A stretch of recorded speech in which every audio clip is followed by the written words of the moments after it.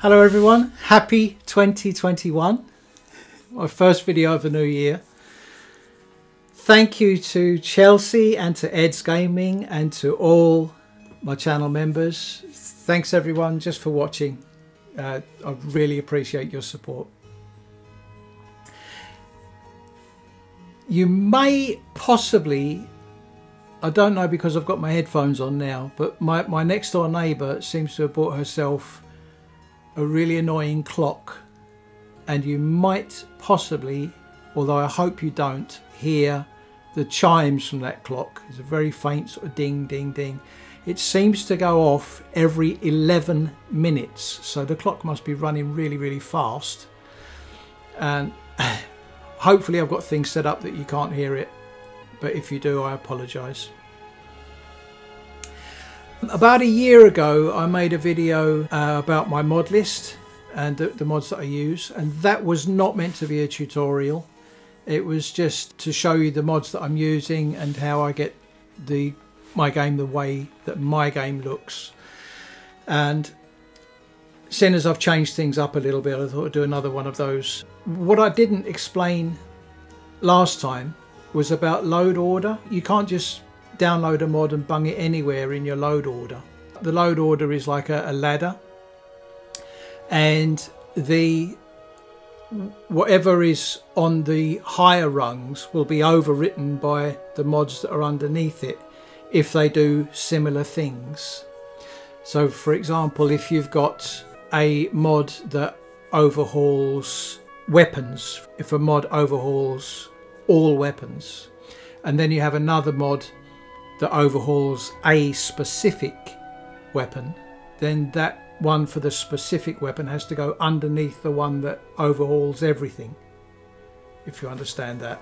But similarly with landscape mods, sometimes they do similar things, and if you get one in the wrong place, so sometimes you put mods in and things look horrible, or they don't seem to be working, and shuffling the mod load order can get things to work okay. What I wanted to do was to get a sort of more vibrant summer green look to the open world of particularly southern Skyrim. I didn't really pay attention too much about snow in the north, but I wanted a kind of green look so that there's some difference there. Initially when I started that, what happened was that the grass in the foreground was really dark with the new mods that I added, and then the grass in the distance was really bright, and that didn't work, so I had to rearrange load order. I ended up actually deleting some mods and then adding different mods to try and get the look that I wanted, and now at the moment I think I'm really happy with it. And I also had another mod which I noticed quite late, a mod that's supposed to fix meshes, and I don't think I needed that. It was kind of extra, but that caused kind of glitches in certain areas. I ended up deleting that one after I published the list that I posted on my channel page, the community page on my channel, but I've edited that now so that it shows exactly what I've got at the moment. But when I got the greens in a way that I was happy with it, I ended up going to Whiterun and looking out across at the mountains, and the mountains looked horrible. They looked like a child had painted them. So I wanted a mountain mod, and after sort of experimenting for a while, I noticed that when I went to Windhelm and went to the Palace of the Kings, as you approach the Palace of the Kings to go in to see where Ulfric is, the walls on either side would disappear, a bit like my hand. But both sides, the walls would just, as you turn the camera towards them, the walls would just disappear, and you could walk into them and they're not there. And so that wasn't right, so I had to go through each and every mod to see what was causing that problem, and it turned out to be the mountain mod that I put in. And I'm not going to tell you what that was because it probably works absolutely fine with a different load order, but for me that was the mod that I had to delete. and I've found another mounting mod which works with my load order, so that now my walls in Windhelm stay where they're supposed to be, and my mountings look absolutely great. I'll show you in a little while. But anyway, a quick run through of the mods that I'm using and what they do, and then I'll give you a little guided tour around Skyrim and show you the look of my game. I hope you'll like it as much as I do. So first of all, the unofficial patch, Essential, tries to fix all bugs. And then we've got one to improve performance, this mod, 60 frames per second interface. And the next three are sort of general, so Static Mesh, High Poly Project and Skyrim Balanced are kind of general overhaul mods that sort of try to make things look nice. And now we get specific. Granite Mountains is the mountain mod that I'm using. And then Trees, Fatherland Trees, the add-on for that mod is just in 2 parts and you have to load them in that order. Get that the wrong way round and then horrible things happen, I would imagine. And then we have the grass. So I've gone for short grass, mixed grasses, and that I'm really pleased with that. There's like little bits, it's like clover in there and it looks lovely. Greener Skyrim we've gone for. Grass level of detail, is that LOD? And it's a green tint, and then high terrain level of detail mesh. And then one that I had before was surreal lighting and interior graphics, Divine Embers. I had all those before. Darker distant LOD, that really helped with the mountains, I think. It seems to work really well. And the modern brawl bug fix, managed to say it right this time, just fixes that fisticuff situation where you have a wager for 100 gold. Inigo, of course, a mod to do the Save the Ice Runner quest, which I did a video last time on that, so you don't have to turn that lighthouse off and you can get rid of that quest. Civil War cleanup. Looking forward to seeing that in this playthrough when I do the Civil War quest, try and get that fixed. Any damaged buildings, I think it tries to repair those after the war. Parthenak's Dilemma lets you work with the Blades and the Greybeards. You don't have to choose one or the other, and Parthenax gets to live. Realistic animal loot is exactly what it says on the tin. It's 4 legs on goats, horns, 2 eyes on other animals, teeth, 2 teeth on saber cats, giants have got 2 toes, etc.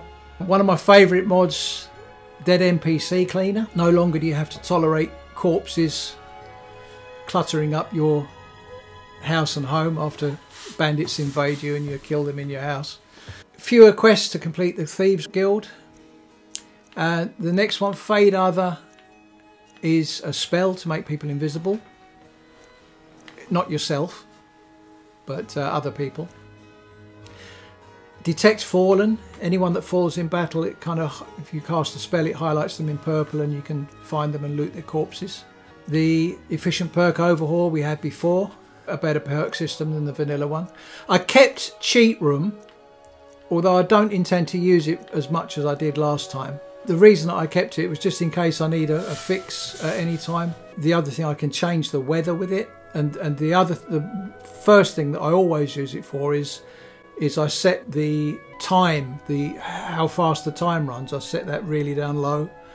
It's I think default is for every minute that you spend in real time, 20 minutes pass by in the game, and I set that down using the cheat room to, for every minute in real time, only 2 minutes pass in game, so I get longer daylight questing.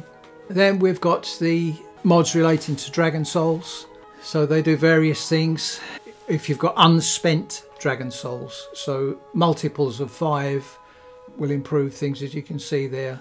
You can read it. Increases health, magicka and stamina, and shouts cooldown is faster. And this one, the Fire Within, actually improves each of the shouts individually if they can be improved. Some don't make any change. For example, Clear Skies, there's no need for a change on that. It does everything anyway. But the other ones like Cyclone or Unrelenting Force, they do more damage. So that's good. And Immortal Dragonborn, if providing you have at least one unspent soul, you cannot die. You end up taking a knee, and where you'd normally have died, you survive. Then Amazing Follower tweaks. Never use commands from that on Inigo or other complex follower FODs like Lucian, for example. And then we've got some add-ons for Amazing Follower tweaks, which I didn't have last time, although I've had them for a while now. So that lets you to have more followers. So I forgot how many I can have. I think it's 7 now I can have in total at one time. Yes, 7. And then no friendly fire. Your companions will not be hurt by your spells and such like. No custom dances. Hopefully Inigo won't be affected anymore, and I can see his proper Dragon Pie dance. Guard dialogue overhaul. No more dead merchants. Self-explanatory. Hearthflyer display case fix. Lets things stay put. Neutral Harem. I can buy anytime Harem. Rich merchants. Really good horse mod. Oblivious horses. No projectile dodge, so they can't dodge past your arrows when they're an inch from their nose. Shiny, better shaped weapons, and that's a great look in the game. I love that. And Ars Metallica gives you more options. This one lets you temper the ebony blade at a grindstone. More plants, a great mod. It's not available anymore. The author took it down, but because I've already got it loaded in, I can still use it. That lets me grow my own Jarin root and other plants, and I'm not going to be deleting that in a hurry. That's really useful. It's a real shame that the author took it down.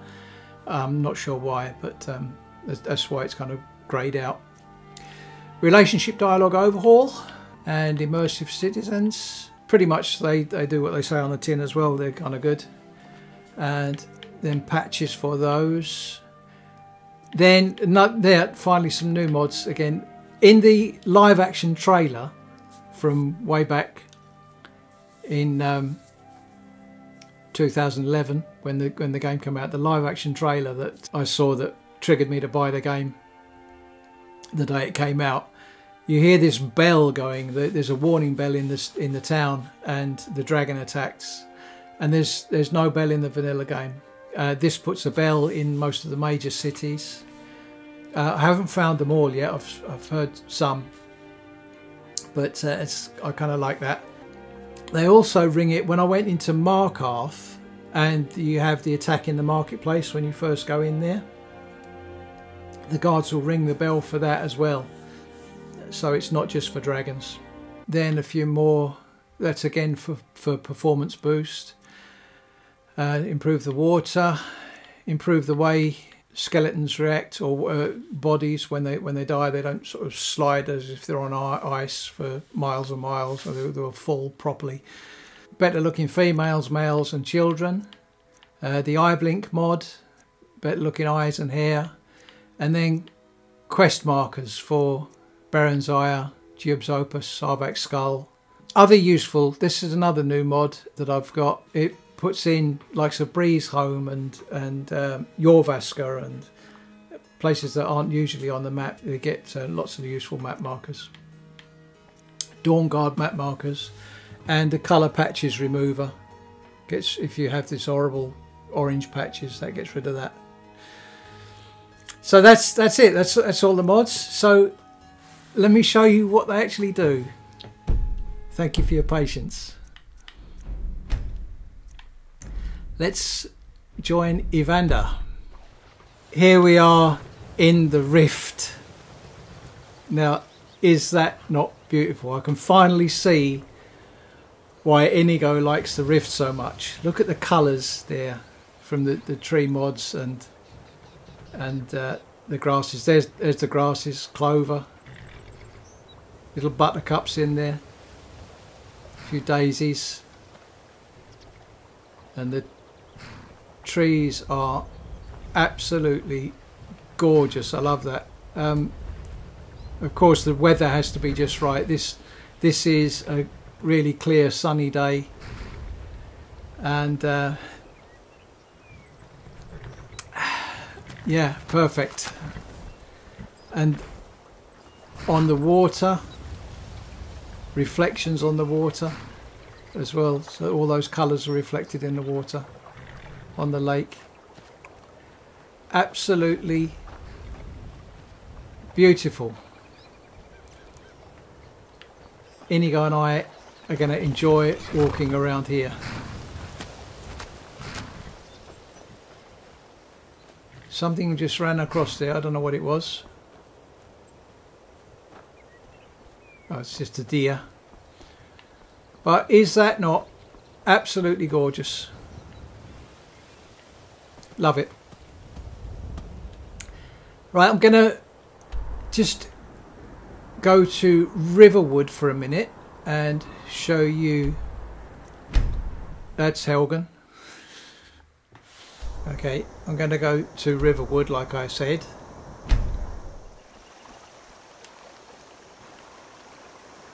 Okay, so here's one. I'm going to use the cheat room just to change the weather to clear.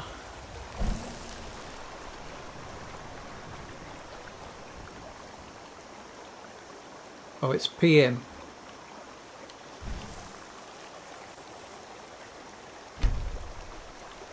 Let's make it noon. There we go.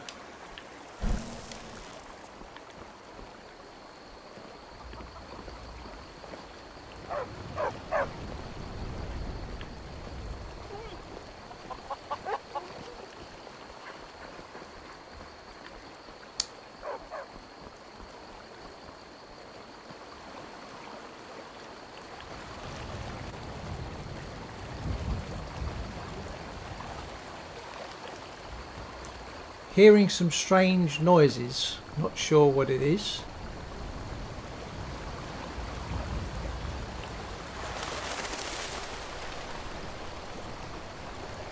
That was birds. Now, I spoke before about glitching out, and the also the distant grasses where the grass in the, this is where I really noticed it, the grass that was in the foreground was really dark, and the grass in the distance over the other side of the river or the stream was really bright, and it just didn't look natural at all. But I really like the look of this, these little bits of clover and such, and the trees kind of look better in my opinion.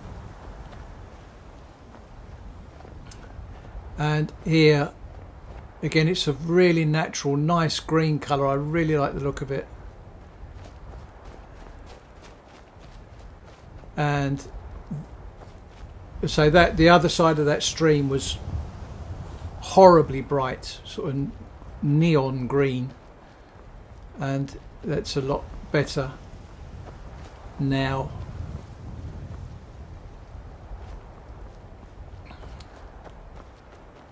And yeah, I hope you like this. It's kind of,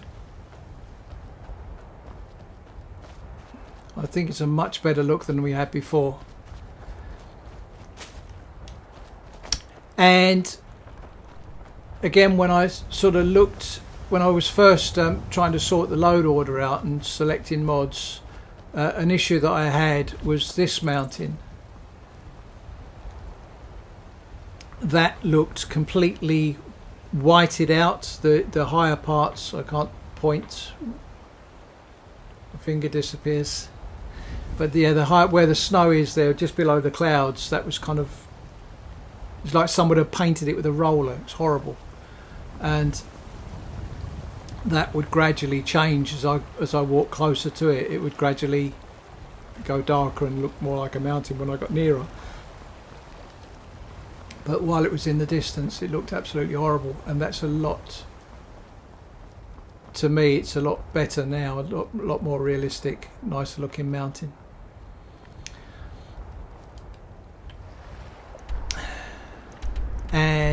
just pop in these map markers there. Map marker for Breeze Home in Jorvaska. I'm going to pop here.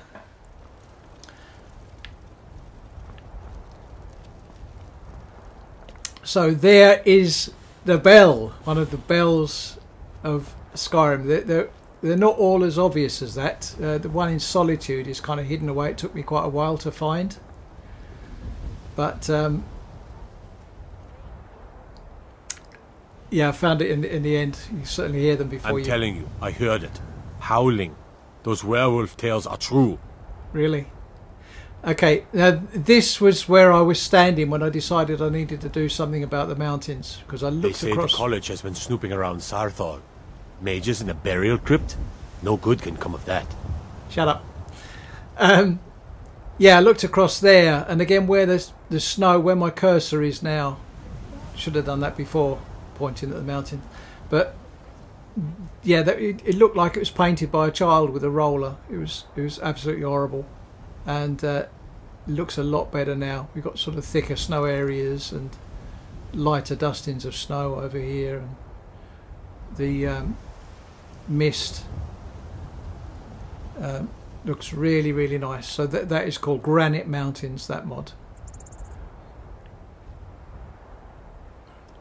And yeah, so right, here's the bell. If I give it a ding, and if we watch the people, they'll all run away. Everything all right? The guard will turn it off. But if they get attacked by a dragon, then the guards will ring the bell. There's a guard that's permanently stationed by every bell, and yeah, I kind of like it. It's good.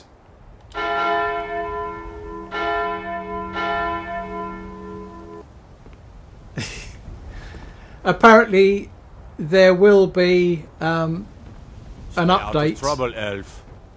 There will be update to that mod where you actually get arrested for causing a disturbance if you ring the bell. I'm kind of looking forward to that. It's good. So right, what I want to do now is go back to Riften and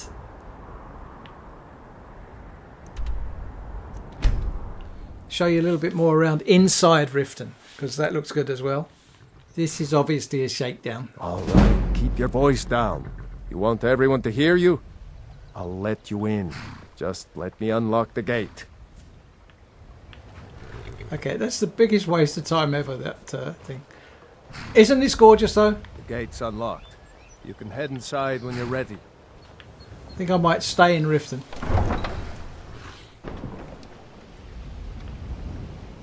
I had another run-in with the Thieves' Guild. Be careful, Mule. The Thieves' Guild has Maven Blackbriar at its back. One snap of her fingers and you could end up in Riften jail. Or worse. They represent the reason I'm here. I can't just ignore them, Eren. I know. I just don't want you to leave. You're the only good thing that's happened to this city in a long time. Okay, I paused there so you can actually see what the Hey, you, get over here. redesigned females and males looks like. It's certainly a lot better looking than the vanilla characters. But again, look at this. This is Honeyside. And this so much greener and nicer than it used to be. Working at the Riften fishery is tough, but it puts some coin in my pocket. Nice. And yeah, just all in all, really pleased with the way the game looks. Was a mistake.